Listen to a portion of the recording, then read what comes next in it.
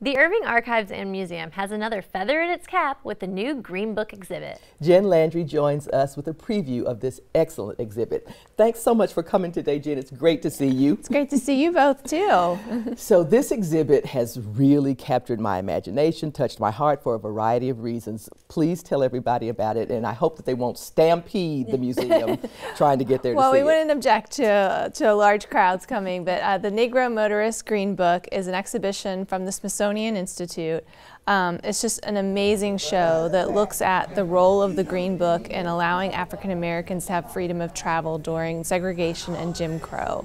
It looks at both the difficult part of that story and the threats and the fear of travel, but also the triumphs of both black businesses and being able to explore the freedom of travel that the highway system and automobiles opened up to all Americans, but for black Americans there needed to be a guide so that they could do so safely. Absolutely, and it has really captured me. It has. Yeah, no, it sounds wonderful. Is there a companion exhibit to it? There is. So as you guys know, we try to partner with local groups and organizations when we host these nationally traveling shows. And so the Irving Black Arts Council has put together an amazing exhibition called the Local Green Book that looks at photography by R.C. Hickman and Calvin Littlejohn, as well as some local artifacts and memorabilia from local black-owned businesses.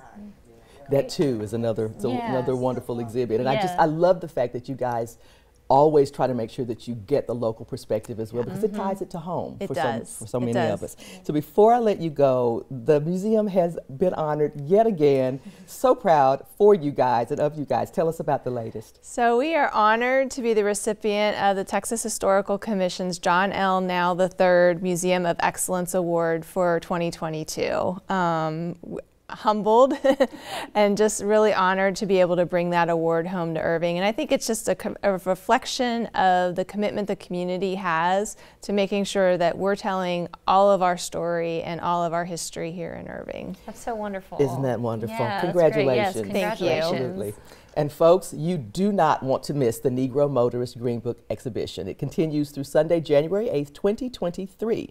Visit IrvingArchivesandMuseum.com for more information.